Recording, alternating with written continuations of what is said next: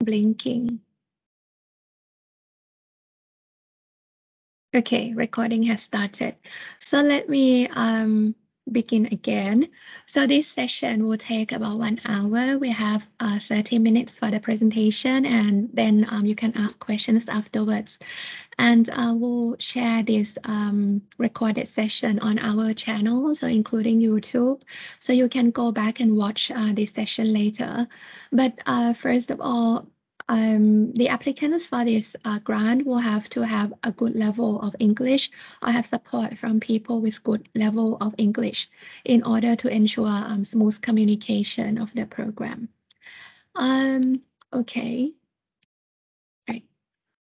As mentioned, this grant program is for artists, cultural professionals, and creative practitioners, as well as art and cultural organizations, creative hubs, art hubs, networks, and collectives, both in the UK and Southeast Asia. It is to support new connections, exchanges, and collaborations. So these grants support UK and Southeast Asian countries applicants to work together collaboratively on digital face-to-face and hybrid artistic projects.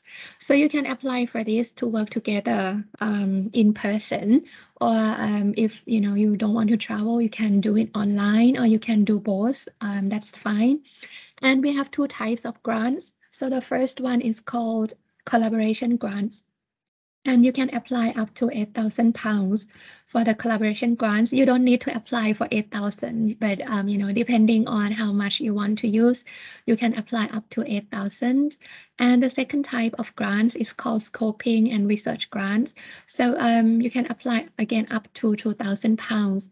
And this is for projects that will happen between November, December this year up until June 2023 next year. So there are altogether about 6 months for you to complete the project. But if the project is shorter than 6 months, that's fine as well. You don't need to start right away, in November or December. It depends on what you want to do. And the application deadline is 23rd of October, 5 p.m. UK time. So that's the cutoff time. You need to submit the application before that. For the two types of grants I mentioned, the collaboration grant supports face-to-face and online digital networking and collaboration. And it's open to applicants who have not yet received a CTC grant. So any new applicants can apply for this type of grants. And then the second type of grant, the scoping and research one, that one is open to new applicants and also to previous grantees who plan to explore new collaborations. So the second type of grant is kind of smaller in scope. You can apply to, let's say, to come to Thailand or to go to the UK, to talk to potential partners, to visit festivals, to do kind of primary research work, in order to help you to prepare for new initiatives. And it's open for individual artists, for cultural and arts professionals, creative practitioners, and also for organizations, networks, collectives based in the UK and in the Southeast Asian countries I mentioned. But for projects between Thailand and the UK, the lead applicant of this grant will have to be a Thai national. And then that person will have to nominate a UK counterpart. This is only because of our financial regulations. In Thailand, the British Council operates as a foundation, and we can only give grants to Thai citizens. But in reality, therein you can be the one running the program. It's just that the Thai counterpart will have to be the one receiving the grant in their account and will have to be the one signing the agreement with the British Council. And the grant is open to anything really across art forms. So it could be performing arts, visual arts, literature, film, music, architecture, design, fashion, as well as cultural heritage, and also includes other disciplinary works as well. These are just examples of projects that we have provided the grants to. So there are art residencies, exhibitions, performances, and showcases, webinars, archive, publication, research, digital toolkits, and mentoring sessions and conferences. But your projects don't have to be these, they can be in any forms.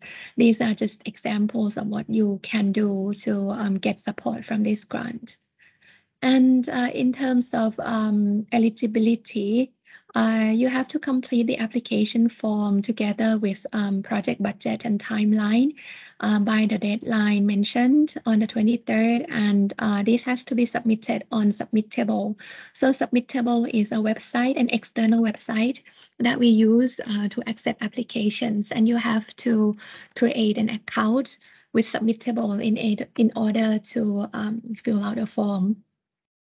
And then for each application, there must be at least one Thai applicant and one Southeast Asian or one Thai applicant applying together. But it can be more because you can apply as a collective, as a network, as an organization as well. But if organizations are applying, they have to be registered in the UK and also in Thailand. I mean, if the counterparts are organizations, they need to be legally registered. And the project should end by the end of June next year. In terms of who's not eligible to apply, academic institutions cannot apply unless lecturers or the faculty members are applying on behalf of themselves, not on behalf of the universities. And also organizations within universities, for example, university museums can apply, but not the universities themselves. And funding bodies cannot apply. Southeast Asian nationals living outside of Southeast Asia cannot apply. So if you are a Thai, but you don't live in Thailand, you cannot apply for this. Likewise, if you are a UK individual living outside of the UK, you cannot apply unless you only live here temporarily and you still have permanent address in the UK and also pay tax to the UK. So if you fall under these categories, then you can apply. And this is not for people under 18 years old, and we don't give grants to existing projects which are already receiving support from the British Council. In terms of using the grant, there are some costs that are not eligible. For example, organizational overheads and general running costs like electricity bills. This one cannot, you cannot use our grant to support that. And also, you cannot use the grant to cover in-kind contributions. For example, if you receive free air tickets or free venue, those cannot be costed. And you cannot use this to cover VAT, value-added tax, where you can reclaim VAT. And also, this is not for the purchase of office equipment and consumables. It's okay to purchase things that are required for the operation of the project.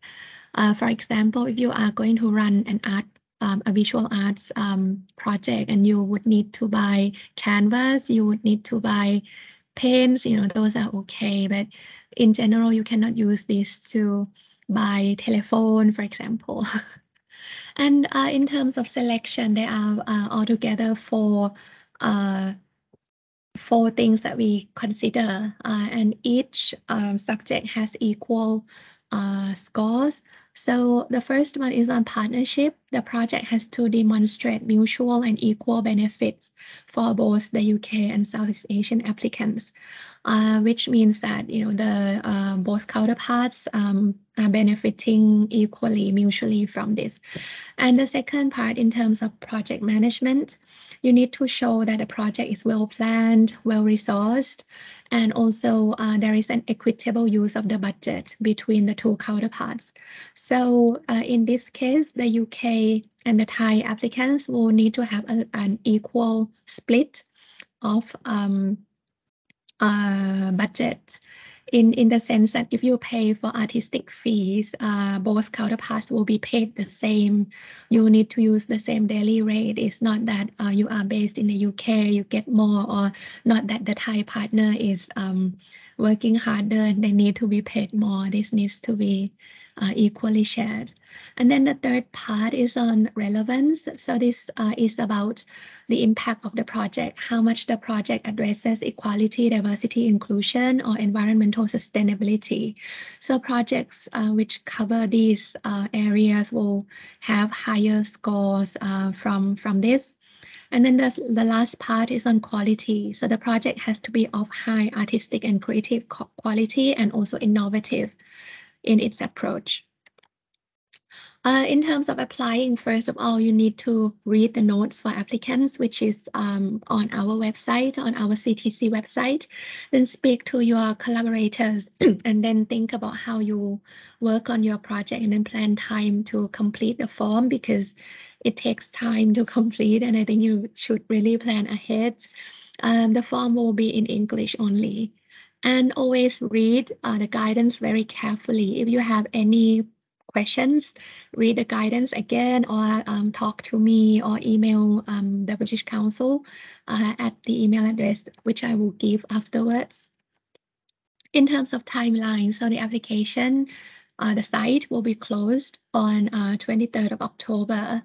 The scoring will be done around late October to early November, and then we'll inform all applicants of the results by the 21st of November. So if you happen to be successful, you need to confirm that you want to receive the grant. And then after that, we'll contact you to to have an agreement with you. So as mentioned, a Thai counterpart will have to be the one signing this agreement with the British Council. The payment will be paid through a bank account and will be done 30 days following the receipt of invoice.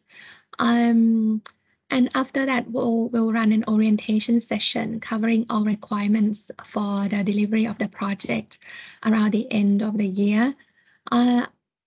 And in terms of monitoring, so during the grant period from December up until June, we'll be in touch with you for support and also to have updates on the project. As a requirement, once the project is done, the grantee needs to present the project to the public and also to the stakeholders.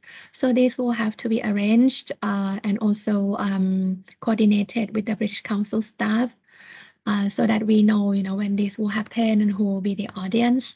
And then in terms of project completion, the project will need to finish by the end of June, and the project end report will have to be submitted by the grantee. So if you are successful, we'll provide all the documents, the reporting template that you will need to complete. If you currently don't have any counterparts in the region, the British Council is able to provide you some support. We could be giving you some recommendations where we have the knowledge of, but otherwise it's your own responsibility to find your own counterparts. And it's, if you need our referral, we can also provide like a letter or an email, but we cannot look actively for a partner for you. And if you already have a counterpart, then you might want to consider whether you have time to work together regularly throughout the project period, whether you share the same values and way of working. And if you have any problems working as a team, please contact the British Council staff, on anything, including risks and issues with your timeline, budget, working with your partner or stakeholders. And then we can look for a way to solve the problems together. In terms of using Submittable, you need to use the link that is provided on the notes for applicants on the CTC page. So please visit the website again and apply through that link. And first of all, as mentioned, you need to create a free Submittable account. For past grantees, you can use the same account that you already created. you don't need to come up with a new one. And if there are any concerns, please contact ctc@britishcouncil.org or check with the help page of Submittable yourself. And when submitting your application, you need to tick a box to give us consent to use and share your information and to keep your information for the purposes of the grant application during the duration of the grant. So we are not keeping your info forever. It's just until the end of June. And when you prepare for the application, please ensure that you have the contact details ready of yourself and your counterparts. In the past, we had applications which were not complete, in terms of contact details, and we were not able to access the application because of this. Also, we need your CVs, portfolio links, letters of support from your counterpart, and other relevant documents. So please prepare these beforehand because they take time. And when you complete the form on Submittable, you can save your draft as you go along. But once you hit the submit button, you cannot change anything else. So please make sure that all details are correct before you submit.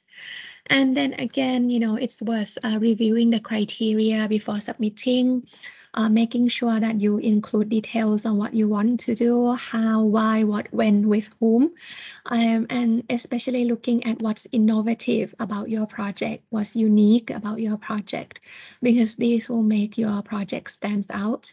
And then look at the short-term and long-term impacts of your project, including the points that I mentioned about equality, diversity, inclusion, and also environmental sustainability, which will give you added points. And for submitting your budget and timeline, there will be, you will have to submit these as separate files on Submittable as spreadsheets. And all the estimates will have to be in pounds, in Great British pounds. So yeah, please make sure that it's submitted that way. Another point to consider is on the reach of your project. So if you are successful, we are going to ask you to record your reach, in terms of who your audiences are, how many of them, how do you reach them. So it's good to kind of think ahead about who your target audience will be for both your online and offline activities, and whether you are going to have audiences actually, or whether you will have participants aside from your project team. And if you will have external audiences or participants, how many of them and how are you going to reach them? Which platforms you'll be using?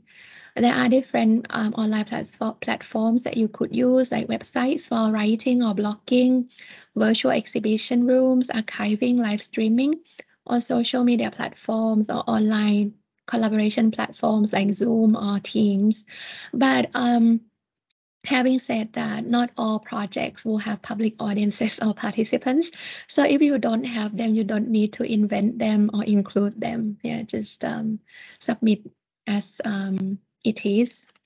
And lastly, we encourage applications from people from various backgrounds, including people with disability or limited English proficiency.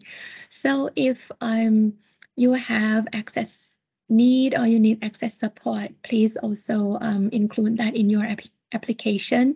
There'll be a box for you that you can tick to say whether you need a translator, interpreter, or any tools or support worker to help you with carrying out a project. And we would like to ensure that your applications, that you are able to complete the application. And also, if you are successful, you need to be aware of the British Council policies around child protection, working with vulnerable adults, EDI, ethics and research governance, and data protection. So in fact, these policies are outlined in the notes for applicants in the appendix. So you can go and read them or wait for the orientation where we will also give you details of these policies. And these are just some examples of the projects that happened in 2019 and 2020.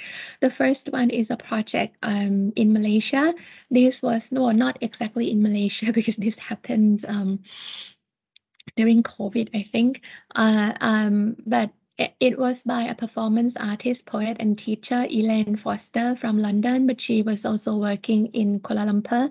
So it was a deaf project, a deaf poetry project, sign language poetry, consisting of a lot of activities involving deaf poets and artists. And the project also produced a toolkit for teachers to work with deaf students in terms of writing poetry. This one is an online archive for contemporary Vietnamese art. So it's done by a researcher from Hanoi together with UK counterparts from SOAS, from Tate, and other places. So this is a website. The third one, this one is like a radio exchange project between UK and Indonesian DJs. So they took turn to DJ on each other's stations, and they also produced different goods to support the project as well. This one is a comic fest in the Philippines. So yeah, pretty self-explanatory, but yeah, the grant was used to support the festival. This one was a performance art project between Thailand and the UK and Northern Ireland. This was pretty interesting because usually performance artists can only, it's happening art, so you would expect to see it live with your own eyes in person. But because of COVID, this had to be done through Zoom. And it was open live to the public, but it was just on Zoom, and there were performance artists involved in the project, enabling exchanges between the two country artists.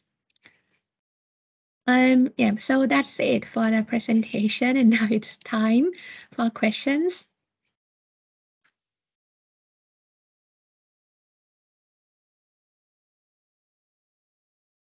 Anything? Any questions from anyone here?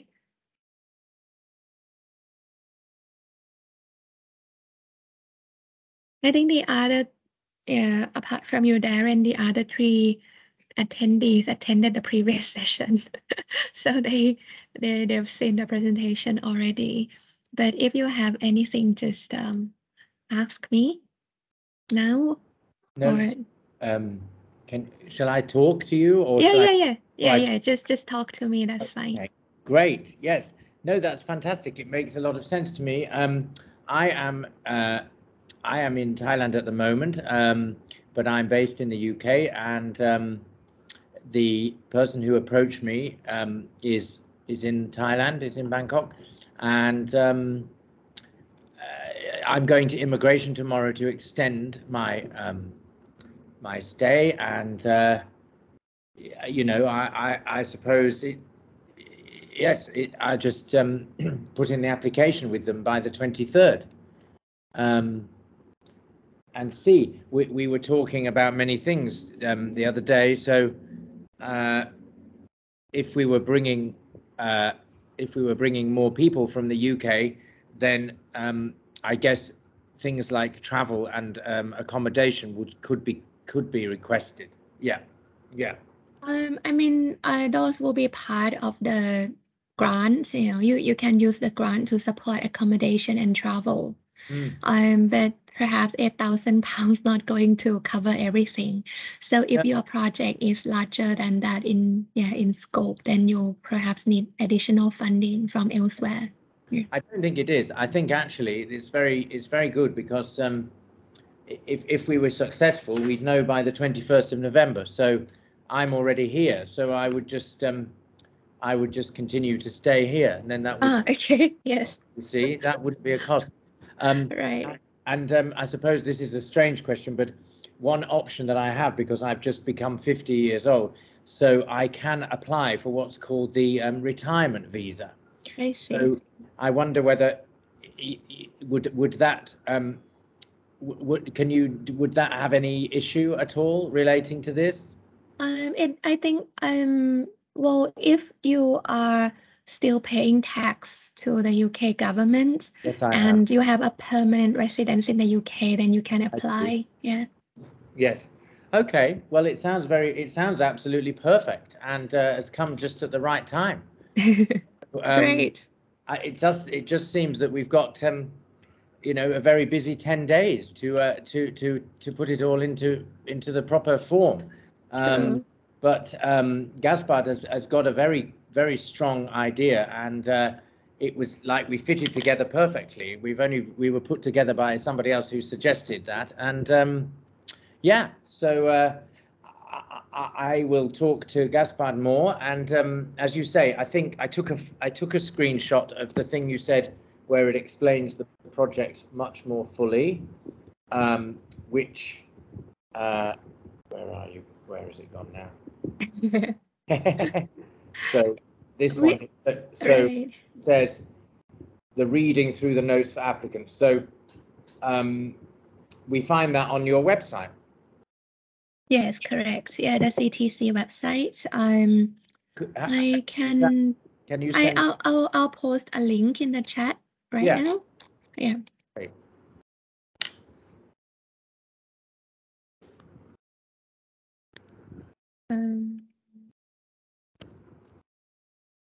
Okay. Right. This one is the notes for applicants, and Okay. So if I copy that, hang on. yes. And then this one is the website, which has everything you need to know about this grant program. Okay, now wait a minute, I've got to do something to get the computer. Wait a minute. There we are. That's it. Okay. So wait a minute now, where have I gone? Lost you now somewhere. I can also send this to you by email. I've got your email address. Okay, hang on. I think I might have got it. I'm just saying I've got that one. Here we are. So I'll just copy that, because I think when you turn it off, it disappears, doesn't it? Yes, yes. Oh, you mean the chat box? Yes. You need to open it again. Oh, okay. Oh, now I can't find you. You've disappeared from my screen. Eh? I can hear you. Oh no, what happened? No, it's all right. I just opened documents that were. Yes, yes. Yeah. I'll share the link with you by email as well, just to make sure that you've got everything. Okay, great. Fantastic. Great. Okay.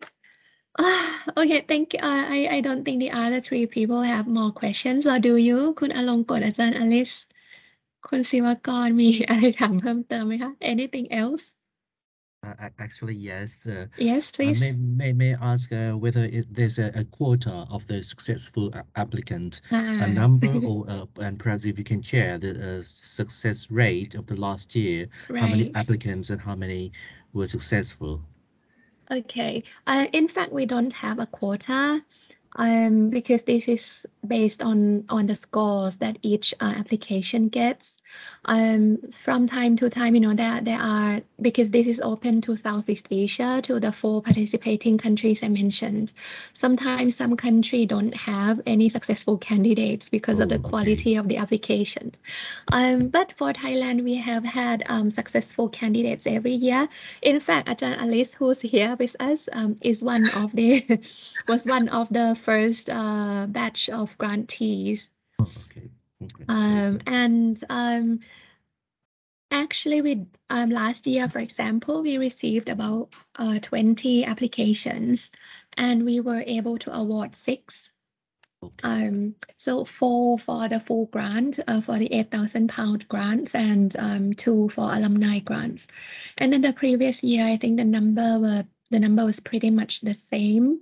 I think each year, no less than 4 to 6. Thank you very much.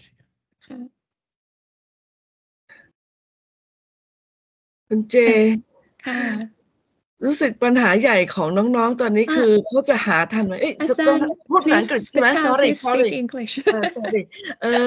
it seems the main problem for those who would like to apply right now is how to find the UK host, the UK partner, because I just introduced some people for the Thai section before, and I have to help them to look in the internet about the UK partner right now. But the main problem is only 10 days left. It depends on if it's a bit difficult, but in Yes. reality, if you it's Never mind. yes, We try the best. but I was just going to say that the application form is not too detailed. I mean, you don't what we need from a counterpart is a letter of support, confirming that if this project happens, the two counterparts will work together. And many times I totally understand that you cannot really go into too much detail without knowing whether the project will be successful or not, right? So in that sense, I mean, some sort of letter of interest, letter just for the UK counterpart to say that, okay, this is a great idea and we want to collaborate if this is successful. In most cases, I think that's pretty sufficient, provided that the application, the proposal itself is strong. Could you please give some idea about the concrete output you really expect? I mean, from the British Council that you really want to see, because otherwise, if they just got to know some people there and they just go to UK, visit some place and learn something from what they really want to learn, and how to say, exchange some idea together. Would it be possible that way? Yes, certainly. I think they just need to see which grant would suit their purpose. I think the £8,000 grant is more for people who are more kind of established and people who know exactly what they want to do, what they want to achieve, maybe already have UK partners in place. But if there are artists who just want to scope what they can do, they are in the research phase. In fact, there was earlier a writer who asked me, she said that she wants to go to the UK just to see whether there's an opportunity to organize a literary festival in the UK, like a Thai UK festival. I think that reason is enough, to apply for the £2,000 grant, because that will already support her to fulfill the purpose of her trip. And she only needs some confirmations from people that she plans to visit. So let's say she may want to visit some major publishing companies. Maybe she wants to, talk to someone at certain museums. She only needs to approach them and say, okay, this is what I want to do. I just want to do some scoping visits, and that's it. If those people say, okay, fine, come, we'll give you information. That's fine already. Yeah. Okay, I try to help them because I just introduced them to this program, and I really want to encourage them to come to join the British Council in some aspect, That's another interesting example, I think, which was more of an art science collaboration between a Thai researcher and a UK researcher. So then this one actually got the big grant. So the purpose was to look at developing design ideas from mold, like fungus. Yes, I remember him. Yes. And to be honest, the project wasn't successful. The project failed because the Thai applicant, the Thai grantee, wasn't able to find a similar kind of mold that grows in Thailand, and a lot of things happen in the lab, but it wasn't a successful attempt. But still, it was okay, because the purpose of the grant was to encourage the exchange and collaboration, and those already happened in process. We don't expect to have like a 300-page dissertation coming out of this. It's just, you know, and it's just to enable people to talk together, to work together. Yeah. The guy who just asked you that he said he is a chemist. That one is the one I introduced you as well. I see. Right, Yeah, right. and Yes. his work is very interesting. He now he is doing kind of postdoc at Chulalongkorn University. I try to help them anyway to look for something in the internet. But anyway, just in case, maybe we might need some help from British Council as well. Sure. Yes, as I mentioned, we could provide like a referral email. You know, because we've done that before actually. Yes. If, like, for example, a person wants to go to this festival, but if you email the festival as a person, as an individual, maybe they're not going to reply. So the British Council can actually support by like sending an email to say that this person's interested to apply for this grant and would like to connect with you. Yeah, that's fine. Yeah. Oh, super. Okay, I will tell both of them because I introduced two people today. One is the artist for puppetry, Nivet. He also concerned about that he doesn't know anyone in UK right now for this kind of thing that he is working. And then for Lanchakon also. But anyway, I try to help them and I might ask them to contact you as well. Okay, sure. No problem at all. Okay, good. ขอบคุณค่ะ Oh, welcome. Yeah, perfect. But anyway, I like this program, frankly speaking. That's why I try to introduce people to come to you. Thank you. You've been a good promoter. Yeah. I will do my best. Okay. Right. Okay. ค่ะ Anything else คุณศิวกร any questions? Nothing. Okay,ค่ะ. Right. Okay. So if no further question, I think it's time for our dinner. Thank you very much for joining the session. And if you have any questions, just email me. Darren, you have already got my email address. Yes. And everyone else too, I think. So yes, please feel free to contact, and yeah, looking forward to receiving your applications, and good luck. Thank you so much. That's very informative, very helpful. Thank you so much. Okay. Have a lovely evening. Yeah, you too. Right. Thank you. Bye. Thank you. Bye. Thank you so much.